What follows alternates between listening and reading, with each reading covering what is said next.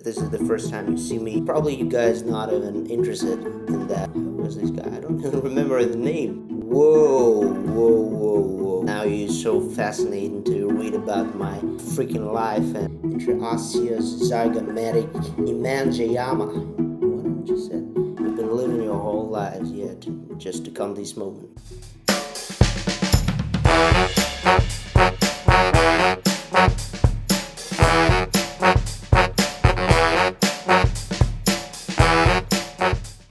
Hi everyone, I'm Zhelnov, Dr. Pavel Zhelnov, and I'm gonna read some articles to you. Okay, let's start with some interesting articles that I've just found on PubMed. I've actually got a special query to find systematic reviews on PubMed, and using this query,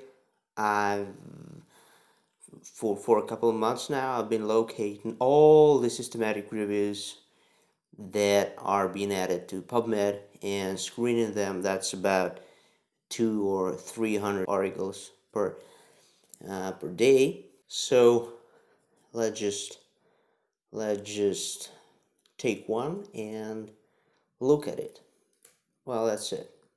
What we've got here: primary care screening for abdominal aortic aneurysm. Probably not that interesting. Myosteatosis, not that interesting. Systematic review of case status estimating melatonergic agonist and so on. Not very fascinating. Teaching object play to young children with disabilities. Not that bad, but not that good. Not that good.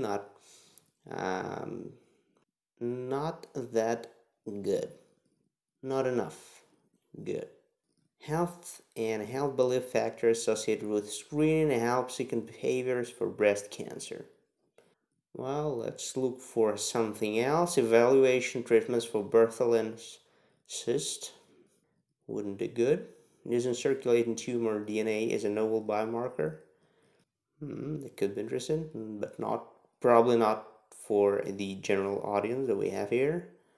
All-cause and cause-specific mortality among people using extramedical opioids. Well, let's just skip that for now. Use of immunotherapy, efficacy and safety of chimeric antigen receptor, blah blah and blah blah. Efficacy of herbal medicine on ulcerative colitis. Ranumab, safety and efficacy in migraine.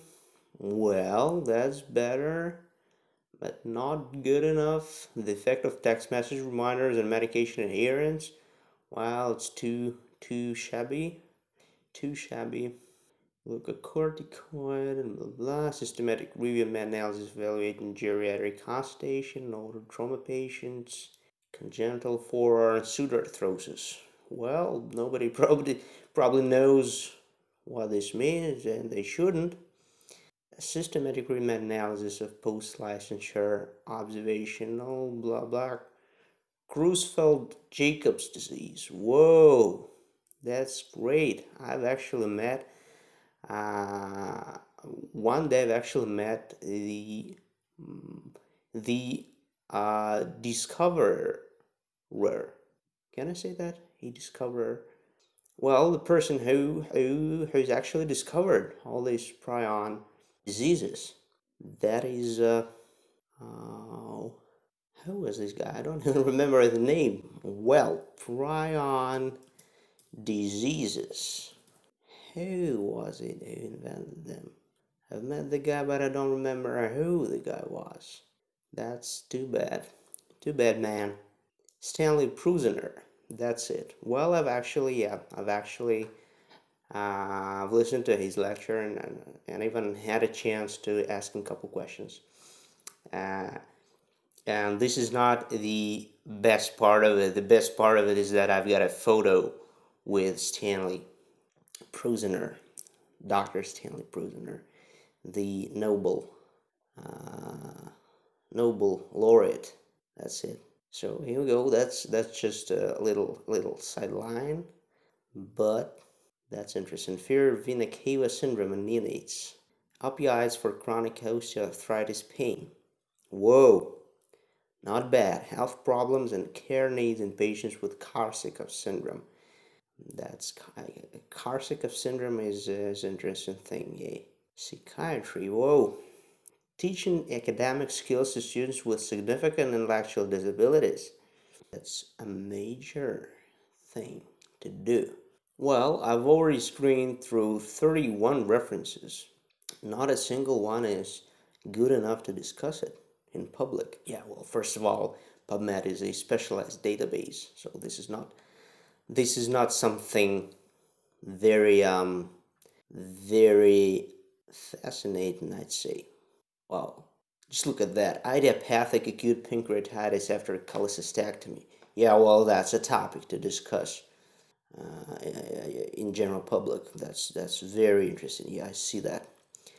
Anxiety, stress in alopecia areata. That's what you guys would really like to hear about. I know that. I'm sure about that.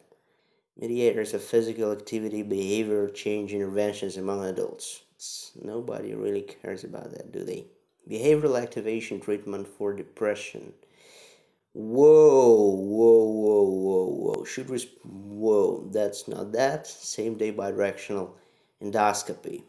The state of minimally invasive pancreatic duodenectomy in Chinese mainland. This is the topic. Yeah, we've been looking for it. We've been looking for it, guys. Clostridium difficile associated diarrhea. Whoa, that's it. Acute perforated diverticulitis. That too. Blood pressure, hypertension, the risk of sudden cardiac death. A systematic review and analysis of cohort status. Probably gonna be too lame, actually. That's probably gonna be a big study. Discussing race and discussing risk exploration studies are always a great problem for a reader. I've written about that in a comment to some JAMA article that came out recently, about I'd say a couple of months ago. The article was about how sweet beverages are bad for your health, and there were really big problems with this article. And first of all, was a risk exploration study, so it was really hard to deal with, and it was a really hard thing to a die-hard thing to analyze. So I just pointed out I can and I will put the references in the description for this video. All the references. Probably you guys not even interested in that, because you never saw me. You actually, this is the first time you see me. You never heard anything about me, and now you're so fascinating to read about my freaking life, and to look at the photos. Yeah, I know that's very interesting. That's you've been living your whole lives, yeah, just to come this moment. But still, I'm gonna put all the references in the description below. Okay, 43 references here. Vaginal birth versus cesarean section for extremely preterm vertex infants. You want to hear about that? Nope, I don't think so. Well, I don't want to hear about that. Okay? Experiences of taking neuroleptic medication, impacts on symptoms, and so on. Probably not a very broad topic. The preparedness of hospital emergency departments for responding to disasters in Iran. Well, I'm sure that we got a lot of viewers from Iran, but I don't think that's quite a big topic to discuss in general audience. Well, but probably Iran is a very interesting topic for everybody. Just well, state so in the comment section, please. I beg you, if you are not, if you're not agree, if you don't agree, if you don't agree, Russians here, hello there.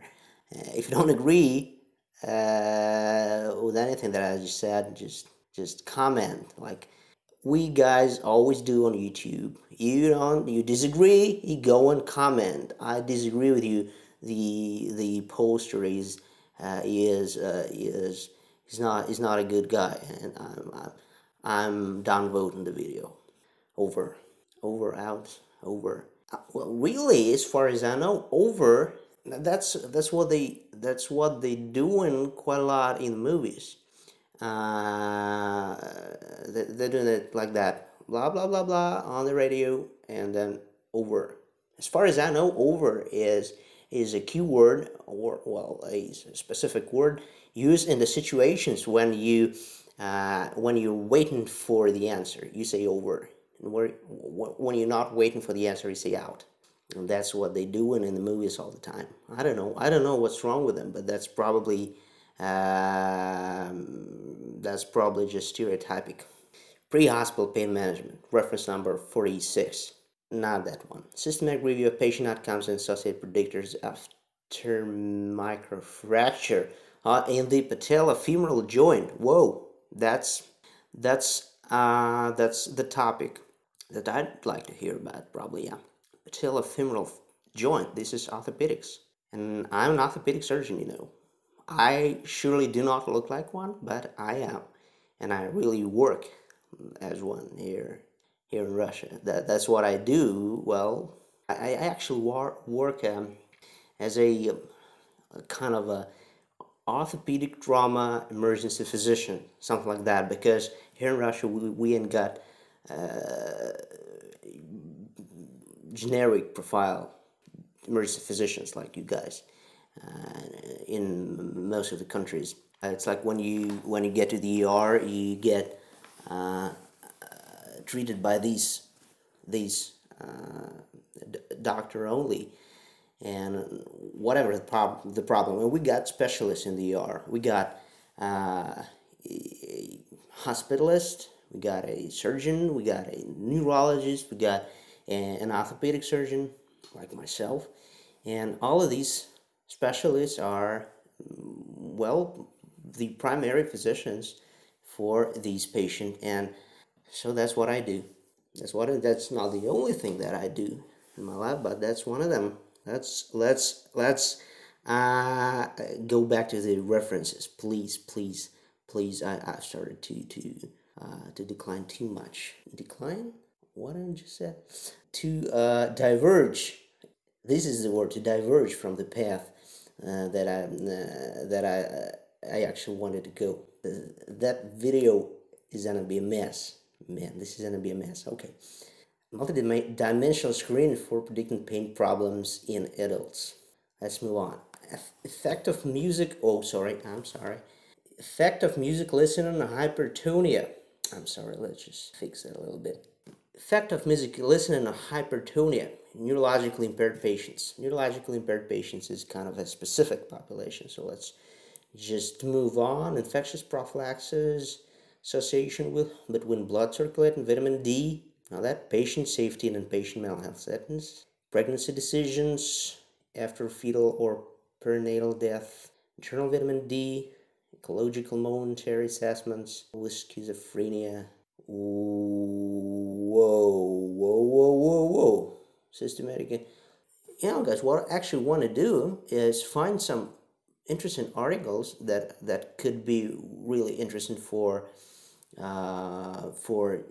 general audience, that could be interesting for any normal person that have some general sense and relate to everybody's health.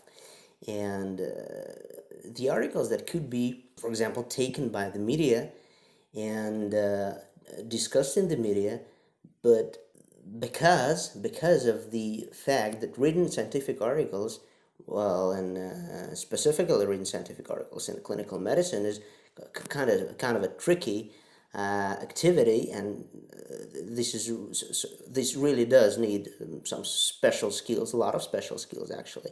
And so those lacking these skills, and some media guys just do lack them. I'm sorry, but this is true. This is not even some new information. This is a really well-known fact. Media guys tend to lack these skills, and so these data, these information from these articles could potentially be misinterpreted in the media. And what I want to do is take out these articles, these freshly cut, newly published articles, just out of PubMed, and discuss them and look at them closely, and just let us all discuss these important articles, what conclusions we can draw from them, and what effect they can have on our health, and how they can be important for us.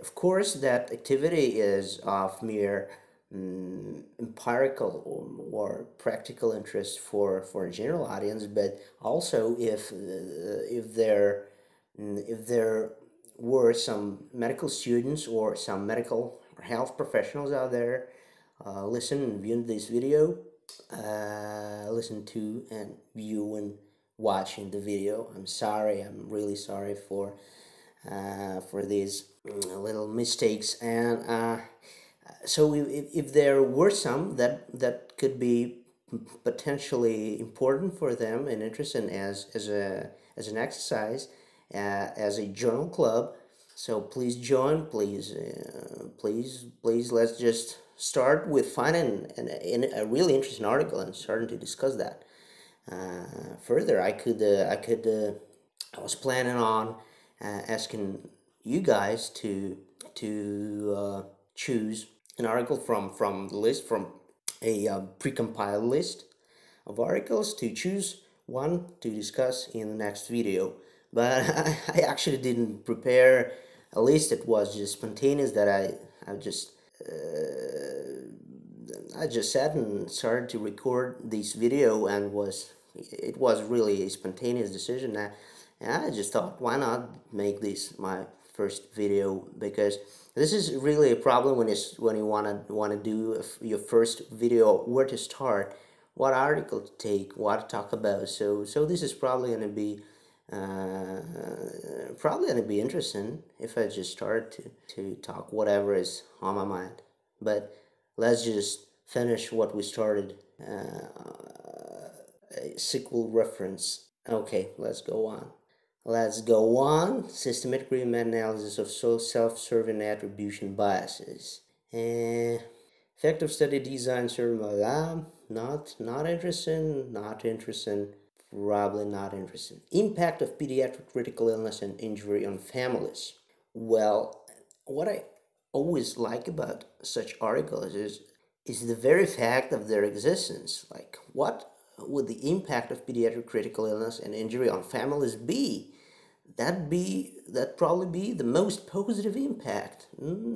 That's interesting. I'm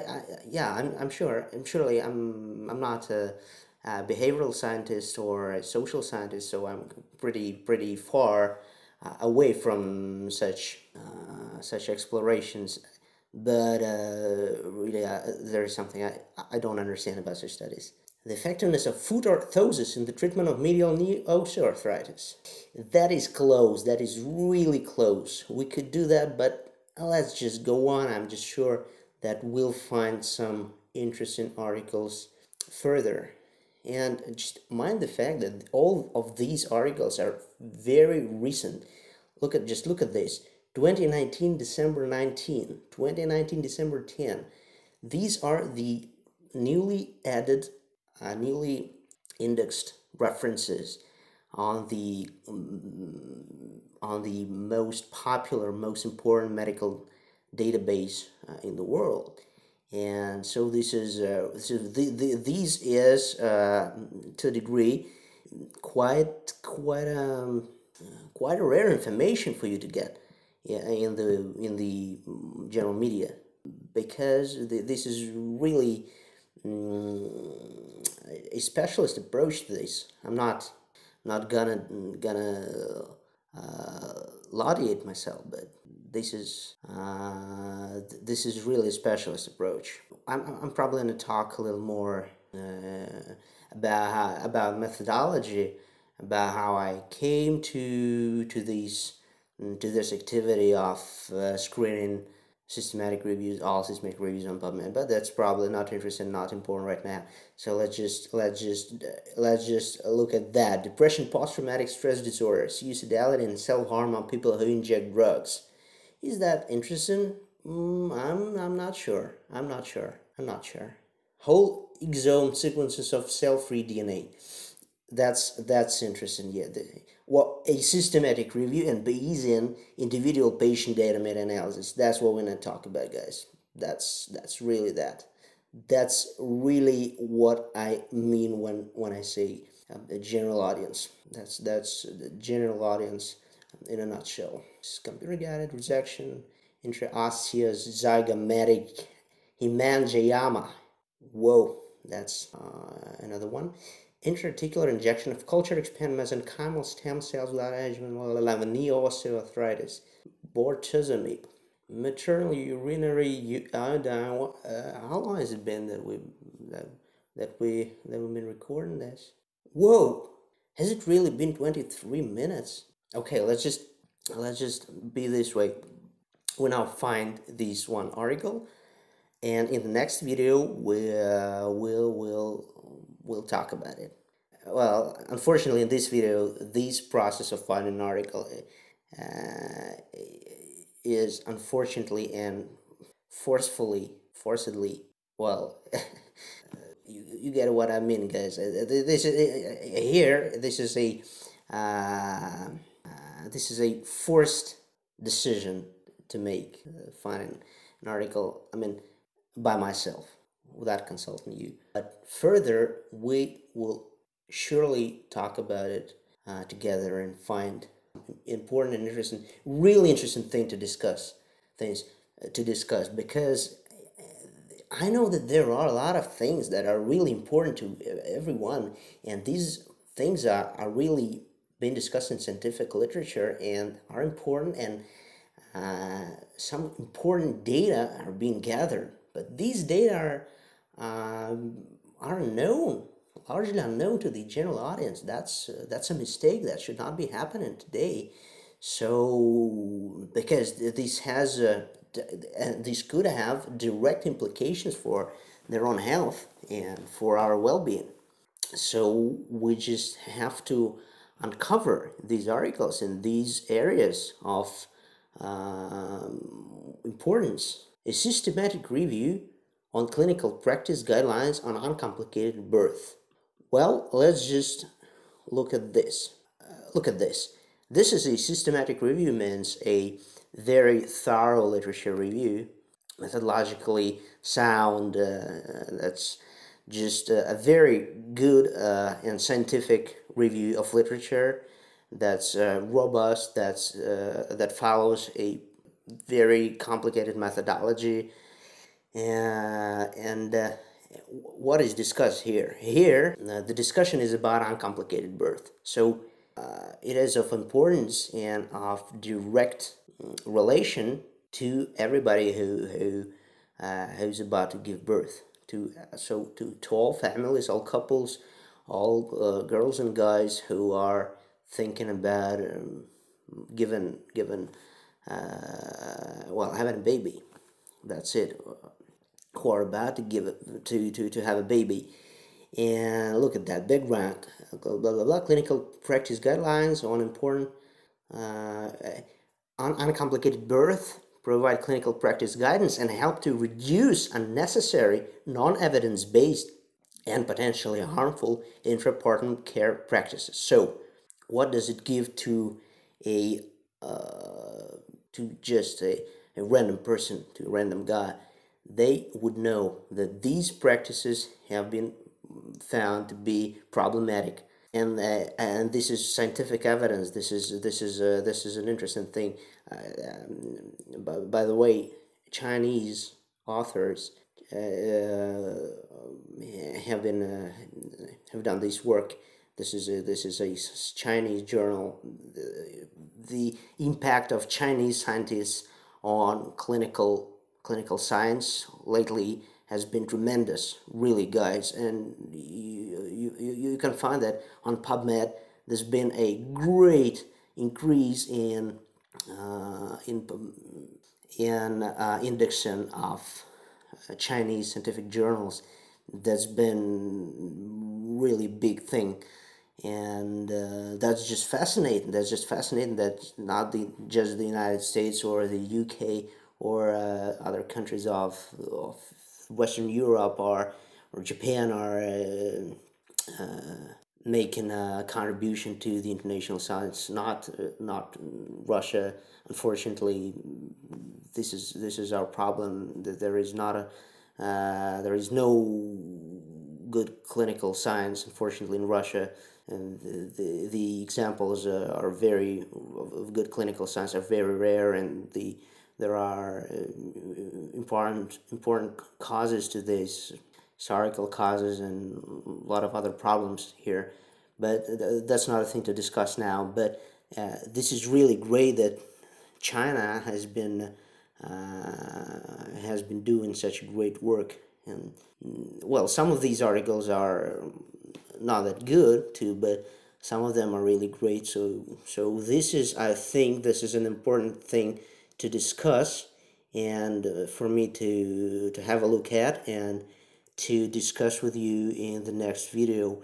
And I promise that for the next video I'm gonna compile a list of interesting articles,